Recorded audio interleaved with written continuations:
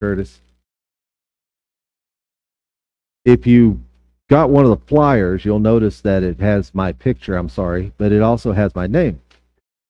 And I know there's at least a few of you that have gone, you misspelled his name. No, my mama did that to me. My mom had a third grade education. She spelled phonetically. My dad didn't want to have anything to do with spelling the name. My Uncle George helped my mom, who didn't have much more of an education. She promises she took the name out of the book. Now, my name is Wayne. W-A-Y-N-E is how you normally spell that, but my mom spelled it W-Y-A-N-E. When I was 15 years old, I was filling out my driver's license application. The driver's license instructor said, you got to fill it out exactly like it is on your birth certificate. I pull out my birth certificate, and I look at it, and I go, Mom, is my name spelled W-Y-A-N-E? She said, yes. I said, nobody spells their name that way. She said, you do. I went through a registration line once at Lubbock Christian, and I'm going through there, and this is back before computers, back, in the days of abacus and parchment. And so I'm filling out all my paperwork, and I sign my name to the paperwork, and I give it to the financial aid person, and she types, and then she stops, and she looks over, and she looks back at what she typed. She looks back, and so she starts erasing it. And I said, what are you doing? She said, you misspelled your name. I said, I did what? She said, you misspelled your name. I said, no, I didn't. I spelled my name right. For the next 10 minutes, we had a conversation. I had to call somebody over that ran the place and said, this woman does not understand how I spell my name. My name is W-Y-A-N-E. I'm sorry. Just kind of the way it is. And it's become a great conversation piece over many, many years. We may revisit that subject down the road. Back in the day, long before instant communication, a man lived on Long Island, and he purchased for himself a beautiful new barometer. You know what the barometer is? Barometer is that instrument that measures the barometric pressure. The weather is affected by that. And he bought the barometer, and he took it home, and he took it out of the box, and it was on a day that had broken clouds, and you could see the blue sky above it. And when he pulled the barometer out, he looked at it, and the needle was pointing toward the word stormy. Well, he shakes the barometer. He wonders what the problem is. He kind of taps it on the back, and the needle doesn't move. So finally, he decides that he's bought something defective. And that really bothers him because it was expensive. So he sits down at his desk, because cell phones weren't invented and he couldn't text, and he writes out this letter, this scathing letter. I have bought a defective instrument. Your manufacturing business stinks, or something like that. Stuffs it in the envelope. The next morning he gets up and he goes to the mailbox, and he drops it in the mailbox, and he goes to work on Long Island. And when he came home that night, the barometer was missing, as well as the rest of his house, which blew away in the storm. Well, trust is something that we practice every day of our lives. Now, if you don't believe me, find the nearest state highway that's got 2 lanes, and you've got a broken line that's right down the middle of it. And you drive 65 and up on this broken line with semi-trucks coming right at you. And you don't even think about it. You're just driving along, and these trucks are whizzing by. Why would a little white line broken or yellow line broken in the middle of the road, why would we trust it so much? Seems like it'd be pretty scary to me. Sometimes we get into this large metal tube, and we will sit in this large metal tube, and we'll strap ourselves into it. And with the wings out, it will roll down the runway. You've never met the pilot before. You don't know what kind of a person this is. And it will fly up into the air, and you'll fall asleep because you trust. You've never been on this plane before. You've never met the pilot. You don't know if you're going in the right direction or not. Why do you do that? Because you've learned to trust some things. We can read this is meddling now, and I understand this, but we can read a 2-sentence report on social media, and it can change the way we think about somebody.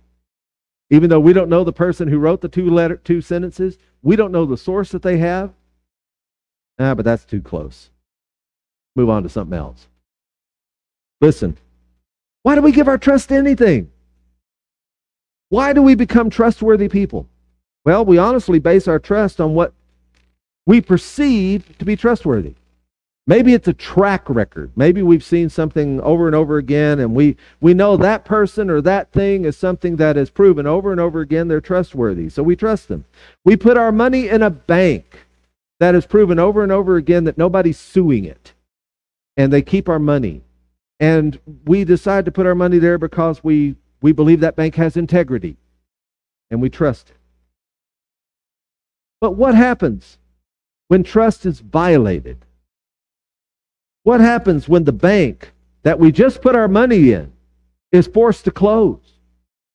What happens when the company that we went all the way across the country, moved our family, and that company falls apart? What happens to us? What happens when the spouse that we married and we stood before the Lord and we said, I give you my life and I will always be faithful to you, and they didn't keep their end of the bargain?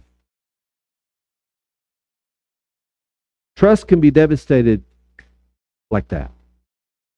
And believe me, shattered trust is hard to restore. In this message, I want to continue following after the question, why trust God? And I want to talk about God's integrity, about God's track record, about how God proves himself over and over and over and over again that he is worthy to be trusted. Because there's a lot of people, and maybe, by the way, you're one of them. Maybe you're at that brink today where you're about ready to walk away from God because for some reason you believe that God has not been trustworthy, or that the people of God have not been trustworthy. I'm here to tell you that you can trust God. And I want to talk about why from the scripture today. You see, a lot of people have a negative experience they perceive with God. A lot of people ask God to take care of their sickness, or they take care of their loved one, or to help somebody that's in trouble, and that didn't always work out, and we have a tendency to believe that God did that. And some agnostic, some atheist tells you that God's not worth following, and they give you a lot of different things, and you're going, maybe they're right. Listen, I'm not going to be able to address all the compelling objections that are out there to God's integrity. So today I want to go a little bit different route. I want us to point toward the scriptures today, and I want to make a challenge to us all. If the story is consistent, if the message is coherent, if the promises of God always come true, you can trust it. And so what we're going to do is we're going to, and like I said, the first class and this class are all very helicopter oriented. We're going to get way above the scriptures. And today we're really going to get on our horse. And we're going to start in the beginning, and we're going to go from there. But we're going to try to narrow it down, and you'll see where we're going to go in just a second. So here we go. We started in the beginning last time. Well, I kind of want to start in the beginning this time. But there is one central promise that is true in the scripture. It started in the Garden of Eden, and it carries all the way through. God knows that man pulls himself away, and God loves man, and he wants to restore man to himself. And so here we go. This is how this unfolds. God creates the perfect connection and relationship between man and God in the Garden of Eden. And he tells man that his creation is perfect and it's beautiful, and that he is going to walk with him. And they do. They walk directly with God. But then something happens. There is a serpent, I believe to be Satan. And he is the one who approaches the man and the woman, because they were both there together, and he says, look, I know he says that you can't eat of that tree right over there, but it's not going to be a problem, because don't you want to be like God? The man and the woman are pulled from that because they do want to be their own God. See, that's the root sin. That's the root sin for all mankind from the beginning. We want to be our own God. Well, God intervenes, and God puts the man and the woman into a mode in the world where they are going to be living with their sin and the results of their sin. But he turns his attention immediately to the serpent. And this is what he says to the serpent. He says to the serpent, and I will put enmity between you and the woman, and between your seed and her seed. He shall bruise your head. You shall bruise his heel. Genesis 3, verse 15. So, from that point forward begins this unfolding process where God has made a promise. But that promise isn't going to be fulfilled for thousands of years. And this is how it went. Men, because of their sinfulness, pursued their own desires, to the point where just about the whole world had turned away from God. But God chose one family, the family of Noah, to preserve mankind, because God's promise to man that he would be restoring man to himself had not yet taken place. Then God sets up a people of promise through the seed of Abraham. Generations of Abraham's descendants come and go. Faithfulness for this new nation is a moving target. Yet God still loves this people, and he protects this people. He lifts up Abraham's great-grandson, Joseph, to become powerful in Egypt. God's people are protected, and God's people are provided for in Egypt. And they have a place of great honor among the Egyptian people until that Pharaoh dies, and then comes a Pharaoh that does not hold to honoring these people. And as a result, these Jewish people are enslaved. Fast forward 400 plus years, and God approaches Moses. Moses' story goes from being a Jewish slave to being raised in Pharaoh's household to being sent back into Midian to become a shepherd again because he had committed manslaughter in Egypt. And he was fearful for his life, and God comes to him in the burning bush and he says, I'm sending you back. I want you to tell Pharaoh to let my people go. And God sent plagues, and it made Pharaoh bitter. Then finally, because of the death of the firstborn, Pharaoh sends the people out. Moses takes them across the Red Sea. Pharaoh is defeated, and the people are now wandering in the wilderness, and they come to the mountain where Moses is given God's law. And as he's given God's law, that law is meant to train the people. To train the people to be like God wants them to be. To train the people to be God's choice, so that they can be an example to the world around them that God is greater than any other God. And based on 10 foundational commands, this law reflected the heart the people were supposed to have toward their God and toward one another. The idea was that the people would put their full trust in God. They would learn to do whatever he asked them to do, and they would follow him wherever he led them. And he did lead them. He led them with a pillar of fire at night, and a cloud in the daytime, and he gave them clothes that didn't wear out, and shoes that didn't wear out. He gave them manna from heaven and quail, and they walked through this wilderness. But after a while Moses is on the mountain receiving this law, they finally get very impatient. And they push against it. And they say, where is Moses?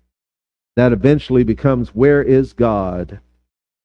And they begin demonstrating a lack of trust in God, and they decide they're going to need to go back to Egypt, and they build this idol, this golden calf, because they didn't trust God. That generation was not allowed to experience God's promised land because they kept pushing God away. But the following generation was allowed into the promised land, but even that generation didn't do what God asked them to do. He said, drive all the inhabitants out of the land, but they didn't, and their gods infected the people, and they began worshiping false gods. And all this time, God is faithful. He's faithful to the promise that He's going to restore humanity back to Himself, even if these people aren't cooperating. We're going to pick up the story right there in just a moment. But I want to sing this song with you. I love this old song. It's called Ancient Words. It's not really that old. It's really a fairly new song. How many of you know Ancient Words? Oh, this will be fun. Okay. This song is not hard to learn, but I want you to pay attention to the song. I want you to pay attention to what it's being said. And if I'm a soloist up here, I'll do my best. But I'd like for you to sing this with me. The song goes like this. Holy words, long preserved for our walk in this world. They resound with God's own heart. Oh, let the ancient words impart. Words of life, words of hope. Give us strength, help us cope in this world where'er we roam. Ancient words will guide us home. Ancient words ever true, changing me and changing you. We have come with open hearts. Oh, let the ancient words impart. Holy words of our faith, handed down to this age, came to us through sacrifice. Oh, heed the faithful words of Christ. Holy words, long preserved for our walk in this world. They resound with God's own heart. Oh, let the ancient words impart. Ancient words ever true, changing me and changing you. We have come with open hearts. Oh, let the ancient words impart. Ancient words ever true, changing me and changing you. We have come with open hearts. Oh, let the ancient words impart. We have come with open hearts. Oh, let the ancient words impart. Oh, let the ancient words impart.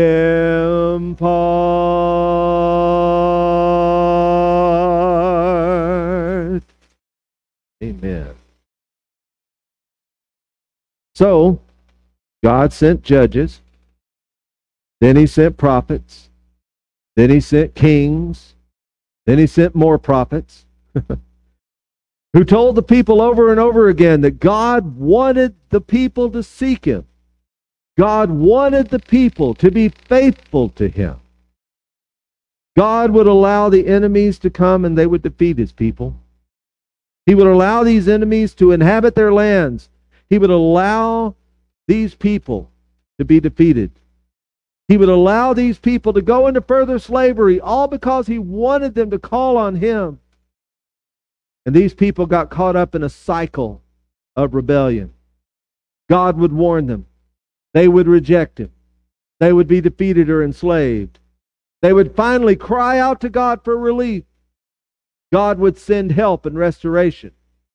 Wash, rinse, repeat, over and over again.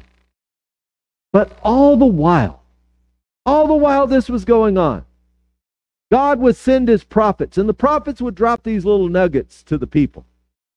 2 Samuel 7, verse 12. When your days are over and you rest with your ancestors, I will raise your offspring to succeed you, your own flesh and blood, and I will establish his kingdom. He is the one who will build a house for my name, and I will establish the throne of his kingdom forever.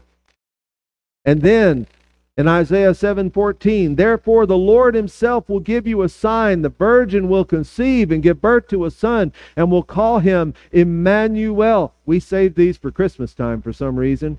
That word literally means God with us, and God promises that God will be with these people. And then in Micah 5, verse 2, but you, Bethlehem Ephrathah, though you are small among the clans of Judah, out of you will become one who will be ruler over Israel, whose origins are from of old, from ancient times. Then my favorite, because it harkens to my favorite scene in Scripture, and that is Isaiah chapter 61, verse 1. The Spirit of the sovereign Lord is on me, because the Lord has anointed me to proclaim good news to the poor. He has sent me to bind up the brokenhearted, to proclaim freedom from the captives and release from darkness for the prisoners. The people would constantly prove themselves to be inconsistent, selfish, rebellious, stubborn. Even so, the promises of God never wavered, even though the people constantly faltered. The promises of God were always involved in the history of Israel. And Israel, when they faced their enemies, they were always small. They were always smaller than their enemies. And then, along the way, there was this big civil war that divided the country even more. And the northern kingdom was taken off into captivity by Assyria because they constantly turned to idols and they would not call on the name of the Lord. And that group of people never came back. But there was this pocket of people down below in Judah. In the city of Jerusalem was the place of promise. And they did idol worship too, and they did, but yet God didn't send them off into captivity forever. He did it for a while. He still wanted to get their attention. But he didn't send them away forever because he made a promise. And it was a promise that he intended to fulfill. During the interim time between the Old Testament and the New Testament, 400 years, and God seems to be silent. Here comes Alexander the Great. Alexander the Great and the Greeks conquer the world, we're told. And what did they bring along with them? Common language. That everyone would learn to speak and write and read eventually. And then they were eventually conquered by the Romans. And what did they bring to the table? All the infrastructure, all the roads, all the means of transportation and trade that was going to allow the promise of God to be broadcast to the entire world. They didn't mean to do that. God always had his hand in all of that. And then at the right time, this happened. Philippians 2, beginning in verse 5. Paul writes to the Philippians and he says, in your relationships with one another, have the same mindset as Christ Jesus, who, being in very nature God, did not consider equality with God something to be used to his own advantage. Rather, he made himself nothing by taking the very nature of a servant. Being made in human likeness, and being found in appearance as a man, he humbled himself by becoming obedient to death, even death on a cross. Therefore God exalted him to the highest place and gave him the name that is above every name, that at the name of Jesus every knee should bow, in heaven and on earth and under the earth, and every tongue acknowledge that Jesus Christ is Lord, to the glory of God the Father. The promise in the garden was that he would bruise the heel of Satan. And yet Jesus, when he shows up as an infant child, a baby in Bethlehem. And Satan couldn't do anything about it. Satan ramps up the demons, and they're infesting and hurting people and doing whatever they can, and Jesus is just in total control. John tells us why. The opening of the Gospel of John, he says, in the beginning was the Word. The Word was with God, and the Word was what? Word was God. Same was in the beginning with God. All things were created through him, and by him nothing wasn't created. Word became flesh and dwelt among us, and we beheld his glory. Do you realize what the Bible is saying? Scripture is saying that God's promise was going to be fulfilled in Jesus. Jesus, God himself, in the flesh, who came among men, with men. The first sermon that was preached in Acts chapter 2 by Peter the Apostle, as he's talking to this group of people, these Israelites, who for generation upon generation had kept God at arm's length, to the point that when he shows up as the promised Messiah, they couldn't even recognize him. Listen to what Peter says here. Fellow Israelites, I can tell you confidently that the patriarch David died and was buried, and his tomb is here to this day. But he was a prophet, and he knew that God had promised him on oath that he would place one of his descendants on his throne. Seeing what was to come, he spoke of the resurrection of the Messiah, that he was not abandoned to the realm of the dead, nor did his body see decay. God has raised this Jesus to life, and we are all witnesses of it. Exalted to the right hand of God, he has received from the Father the promised Holy Spirit, and has poured out what you now see and hear. For David did not ascend into heaven, and yet he said, the Lord said to my Lord, sit at my right hand until I make your enemies a footstool for your feet. Therefore, let all Israel be assured of this. God has made this Jesus, whom you crucified, both Lord and Christ. This was so shocking to the people who were listening to this. They got it. Immediately, they got it. And they literally interrupt Peter's sermon. Because it had to be pretty incredible whenever you hear, you know what, you killed God and he's back. Men and brethren, what shall we do? What shall we do? Had to be that feeling Isaiah got whenever he was in the excuse me, in the throne room of God. When he says, I'm a man of unclean lips. I'm from a people of unclean lips. Woe is me, I'm done. Men and brethren, what shall we do? And Peter says, repent. Be baptized, every one of you, in the name of Jesus Christ for the forgiveness of your sin, and you shall receive the gift of God's Holy Spirit.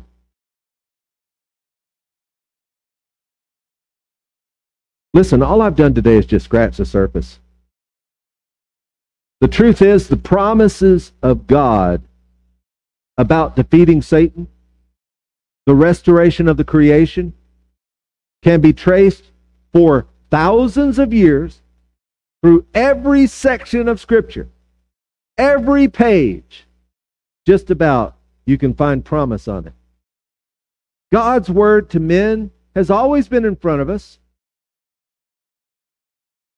Generations of philosophers have tried to explain it away. People have long tried to disprove it. They've tried to find loopholes in it. They've tried to dismiss it as too fantastic, too frivolous to be believed. But those who dismiss this as untrue only do so because they don't want to believe it. You see, there's a lot of evidence that what is being said is true.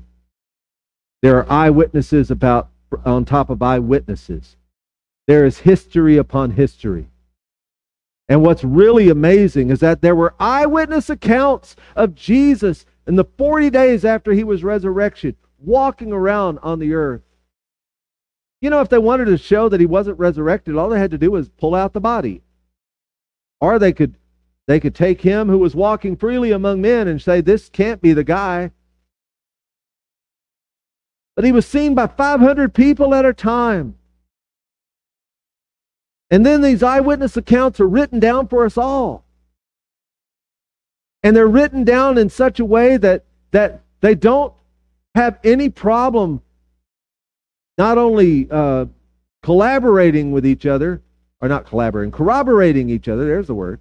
They're not just corroborating each other, they're not contradicting each other. And the message is so life-changing that we have gone from that day all the way through to today, and entire nations have been affected by the resurrected Jesus Christ. Does God have integrity? Oh my goodness. You know what? If you want to trust God, though, you got to answer that question. And you got to answer it in the affirmative if you really want to trust God. Because if God makes promises that he cannot keep, or he will not keep, or if he doesn't follow through, you cannot trust him. And if he doesn't have the full power to make his promises come true, you cannot trust him. But if you can trust him, God promises that Satan is defeated. God promises that his people are brought near to him. God promises salvation. God promises new life for those who trust in his provision of the sacrifice of Jesus Christ on the cross, and in the fact that Jesus has been resurrected from the dead. God promises also that when we are baptized into the name of Jesus Christ, we do so for the forgiveness of our sins, and we also receive the gift of his presence in our life, Holy Spirit, as he dwells in us. And that Holy Spirit, as we read through the New Testament, gives us talents and gifts, and he intervenes and he intercedes, and we have hope, sealed by the Holy Spirit of promise. What is absolutely amazing is that I've only shared one promise during this sermon today, because there's promise of God answering our prayers. There's promise of God giving us gifts to use in his kingdom. There's promise of how God can intervene and bless our relationships, where we could be married for 43 or 53 or 63. Ran into somebody the other day that's been married for 74 years. You see, God invites us to test this stuff. He wants you to test him. He wants you to put whether or not he is faithful to you to the test.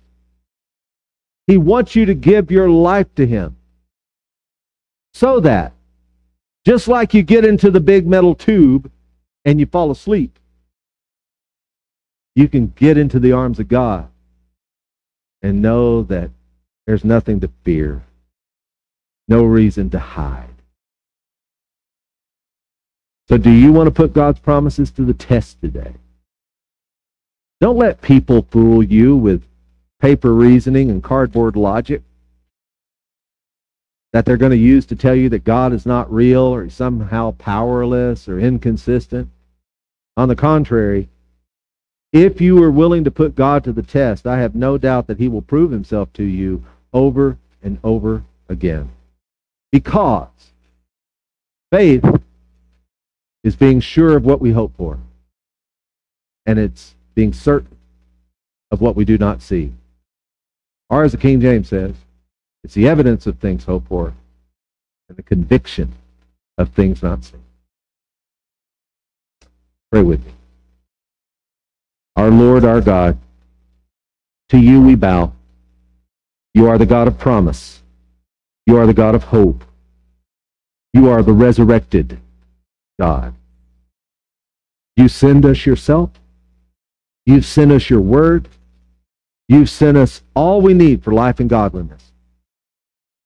Lord, even though there's a lot of saber rattling around the world, even though Satan has the attention of so many who do not want us to believe that you are trustworthy, let us let you prove it. Let us have faith in you and your word, faith in your Son, faith in the promise.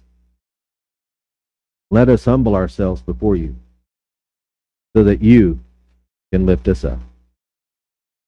In Jesus' name we pray. Amen. We're going to stand and sing in just a moment. Some of you may not have been putting your trust in God. Some of you may have kept him at arm's length. Maybe you haven't accepted the fact that God's promise is for you. Or maybe you've allowed what's happened in other people's lives to dictate how you feel about God instead of really putting God to the test for yourself. I promise, this God who can keep a promise for thousands and thousands of years can keep his promises in your life. If you need us to pray with you, if you would like to give your life to God in the first place, please come and let us enjoy that moment with you, because this is a day for decisions. We want you to honor God by trusting in him today. And if you'd like to just talk to someone after this is over, come see me, talk to Curtis, tap someone on the shoulder. Let's enjoy this moment together. Let's all stand and sing.